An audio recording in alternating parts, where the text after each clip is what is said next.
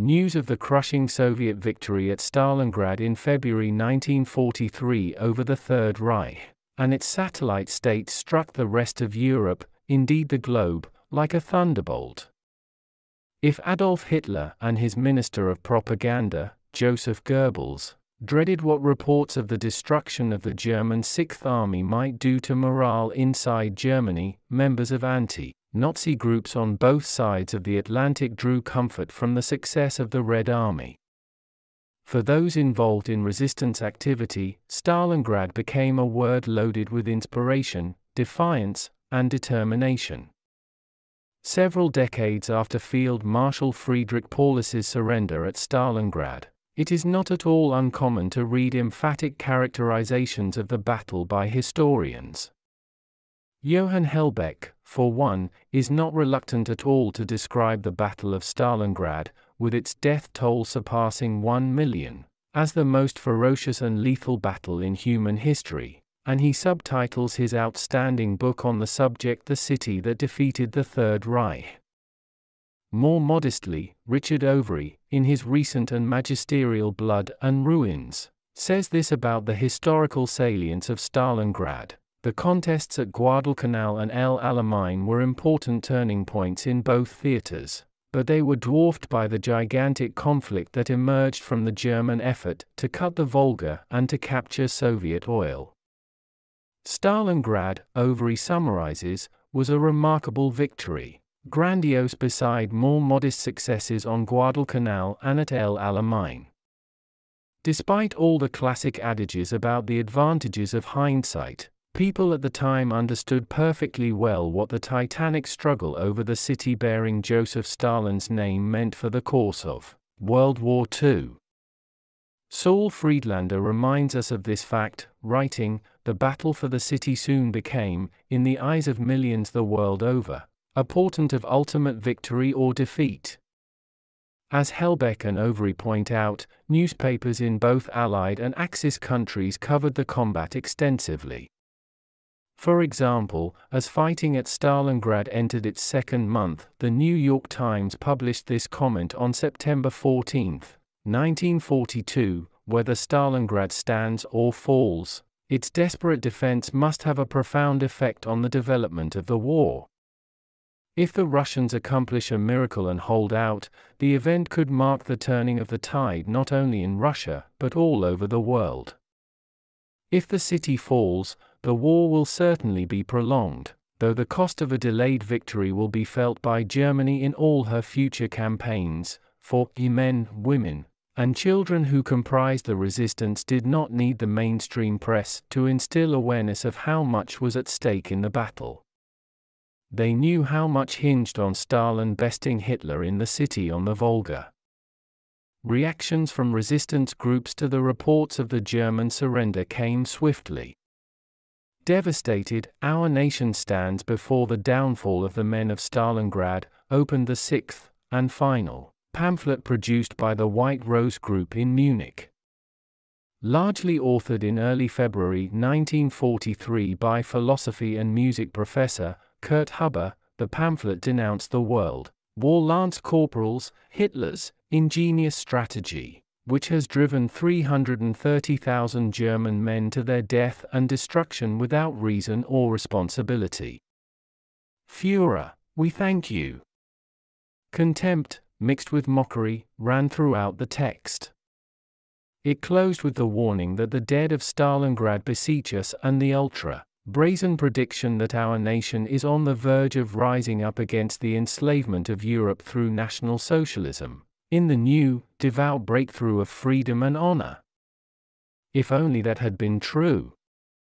Just as Huber, Sophie and Hans Scholl, Alexander Skmoril, Willy Graf, Christoph Probst, Trautler Friends, and others in the White Roses network felt emboldened to expand their leafleting and to scrawl anti-Hitler graffiti in Munich, the Gestapo closed in on them.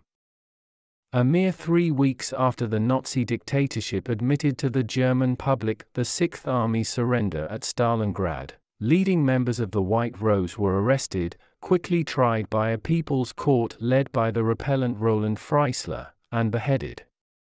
Workers in Italy, the first country brought under the heel of fascism, seized the moment and decided to act in the weeks after Stalingrad.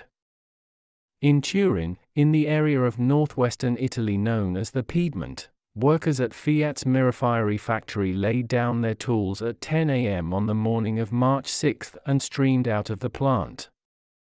Turin had a long history of proletarian militancy dating back to the end of World War I and the early 1920s, when Marxists, like the famed Antonio Gramsci, lived there. This was a heritage Benito Mussolini, once a member of the Socialist Party in Italy, surely knew. David Broder, whose research has uncovered so much vital material about the role of the Italian left in the downfall of fascism, taps the communist law that credited Leo Lanfranco, a technician and member of the Communist Party of Italy, as the first to halt work on March 6. Over the next 2 weeks, the strike spread to railways and other factories. After ordering the arrest of more than 800 workers to suppress it, Mussolini fretted over what the strike portended. He raised to his subordinates accounts of workers proclaiming the imminent arrival of Buffone, the Big Moustache, a nickname for Joseph Stalin, on Italian soil. However unrealistic such bravado was, it revealed a reborn boldness in leftist elements in Italy's working class. Claudio Pavoni, a one-time member of the Italian resistance who later became one of its chief historians, showed how Stalingrad both inspired and incited a desire for revenge in underground, anti-fascist networks. He quoted assertions like this one: "We want to avenge those who fell in Russia. Our oath says, for every Italian who died in Russia, 10 fascists and 10 Germans are to be done in." That year, mass resentment against the Mussolini dictatorship burgeoned into outright mass resistance. After Stalingrad, Robert Gildia contends, Charles de Gaulle, leader of Free French forces, no longer doubted that Germany would be defeated.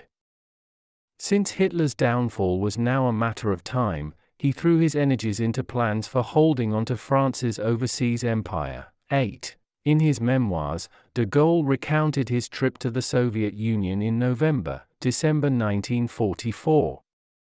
Having requested a visit to Stalingrad and, consequently, received tours of the battlefield and factories in operation, de Gaulle bequeathed to the city, still in ruins, a sword of honor. It is quite revealing that he called Stalingrad the war's decisive victory. Even those in the French resistance with politics diametrically opposed to de Gaulle's conservatism and imperialism did not differ with him with respect to the new optimism unleashed by the victory at Stalingrad. Jean-Paul Sartre, who after his release from a German prisoner of war camp in March 1941, devoted much of his time to systematizing his existentialist philosophy of human freedom, a philosophy deeply antithetical to Nazism and all forms of fascism, shared de Gaulle's sense of certainty. In the 1961 essay about his longtime friend, the philosopher Maurice Merleau-Ponty, Sartre recalled that after Stalingrad we felt assured of the future German defeat. Spread of the news about Stalingrad definitely contributed to the increasing role the Communist Party of France, PCF, led by Maurice Thorez, would play in the National Council of the Resistance. The council was founded 3 months after the battle's conclusion, largely through the efforts of the indefatigable Jean Moulin. A group of communists insisted on a thorough purge of officials who collaborated with the Nazis and called for a people's army, a modern, passionate army on the model of the Samba, et Mers, Valmy, 1793, the Marne, Bir Hakeim, and Stalingrad. Stalingrad was, tellingly, the sole non-French example. Communists and non-communist resistance fighters burned in 1943 to more openly confront the German occupiers, and the collaborationist regime headquartered in Vichy. Nazi demands for foreign workers to come to Germany and toil in war industries fueled that already raging fire. In the Netherlands, The resistance had been decimated by informers and relentless repression under the reprehensible Reich Commissar Arthur Sees in court. Figures from the Dutch far left, like Henk Sneevliet and Willem Kraan, had been apprehended and executed by the Nazis in 1942. Nonetheless, information about the Soviet triumph did galvanize opposition. Moreover, the Nazi turn to total war after Stalingrad meant heightened demands for Dutch workers for the German war economy. In April and May 1943, more than 500,000 participated in a strike against the conscription of workers by Fritz Sauckel, the Third Reich's plenipotentiary general for the deployment of labor. It started in the countryside and featured, quite remarkably, a suspension of deliveries of milk. Though reprisals were typically vicious, 95 killed and more than 300 wounded, the strike helped rekindle a spirit of subversion in the Netherlands. Scandinavia did not stand outside this dynamic of inspiration and intransigence generated by the Red Army's demolition of the Germans at Stalingrad. For instance, in Denmark, Stalingrad provided new impetus for individuals to more directly resist. The policies of the Erik Scavenius government and King Christian X, designed to maintain good relations between Copenhagen and Berlin, coupled with the charm offensive launched by Reich plenipotentiary Werner Best to encourage docility from the Danes, frustrated the British and Americans. The latter were themselves divided about whether to push for greater opposition in Denmark. Stalingrad helped to change that.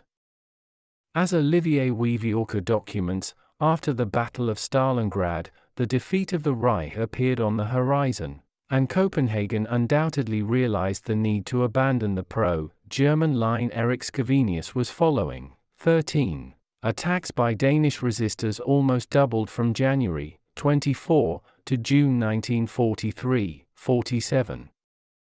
There had been 59 altogether in 1942. The Communists preferred acts of sabotage.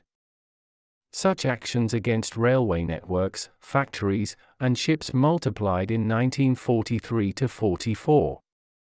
Denmark's working class wielded its own blows against German dominance in the country, with a strike movement leading to a tenth of the population, 390,000 people, refusing to work. Ultimately, this new unruliness in Denmark engendered a direct confrontation with Best and the German military in the summer of 1943. The Red Army's routing of the Germans on the Volga River had been one of the signs for communist-led partisan movements in Yugoslavia and Greece of a momentous shift in fortunes. In both countries, German and Italian occupation policies had caused enormous anger. The Yugoslav case had been exacerbated by a fascist regime in Croatia, Anti-Pavelić Ustav, which had embarked on its own genocidal program against Serbs, Jews, and Roma. Milovan, who worked very closely with Josip Broz Tito, remembered, the Germans had surrendered at Stalingrad, and the Russians continued to advance. In the flaming circle which was tightening around us, we recognized that event as very important. The flaming circle referred to the new onslaught unleashed against Tito's National Liberation Army by Hitler in early 1943. The National Liberation would weather that maelstrom and emerge even stronger. Gillis and Tito's counterparts in Greece underwent a similar realization about the Battle of Stalingrad. In Athens, in fact, a neighborhood proudly supporting the EAM, the National Liberation Front, the most powerful party represented in it was the Communist Party of Greece, the KKE, became known as Little Stalingrad. Even for those facing the darkest circumstances, like the Jews of the Warsaw and Lvov ghettos, the name Stalingrad possessed great power. Samuel Casso notes how the story of the German defeat seeped into the Warsaw ghetto, offering hope to Emanuel Ringelbaum, the organizer of the Reshapes archive, and comrades of his, such as Israel Lichtenstein, Israel's wife, Jill Sechstein, and their daughter, Margalit. Their efforts to preserve the history of the ghetto, shadowed by Heinrich Himmler's plans to murder the last of its inhabitants, and the readiness of the Jewish Combat Organization to rise up against the Nazis, now entered a new phase, with Ringelblum preparing to escape the ghetto and find refuge in the Aryan section of Warsaw. To be sure, he and the team behind the reshapes archive, much less those who would follow Mordecai Anielewicz and Marek Edelman into battle during the uprising of April-May 1943, did not require news from elsewhere to buttress their resolve.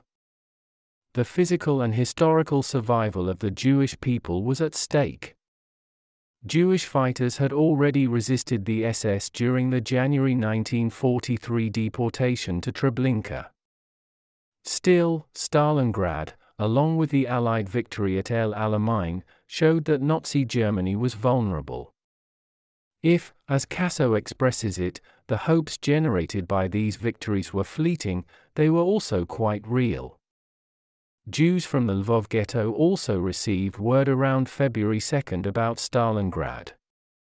For the group of about 20 hiding in Lvov's sewers, such as Leopold Socha, Stefan Wróblewski, and Helena Wind, this was truly a reason to celebrate. Wróblewski and Socha distributed vodka and toasted the surrender of the German Sixth Army. According to Martin Gilbert, of the 21 Jews hidden in the sewers, 10 would hold out and be liberated by the Soviets a year later. Magnified by the victory at El Alamein over the Germans and Italians and the American seizure of Guadalcanal from the Japanese, the Battle of Stalingrad dramatically altered the perception and reality of the balance of forces in World War II. Even if the Union of Soviet Socialist Republics' contribution to the defeat of Hitler is still not sufficiently appreciated, in the United States, Stalingrad shattered the aura of invincibility surrounding Nazi Germany's military. The Red Army's achievement in 1942–43 signaled that it could not only withstand the mightiest of blows from the Germans, but could inflict irreparable damage on the entire, monstrous Axis project of subjugating the Soviet peoples. This monumental success on the Russian battlefield stirred expectations among resistance fighters in country after country suffering under Nazi or collaborationist rule. Hundreds of thousands would eventually join the struggle against Hitler, contributing in myriad ways to fascism's collapse in Europe.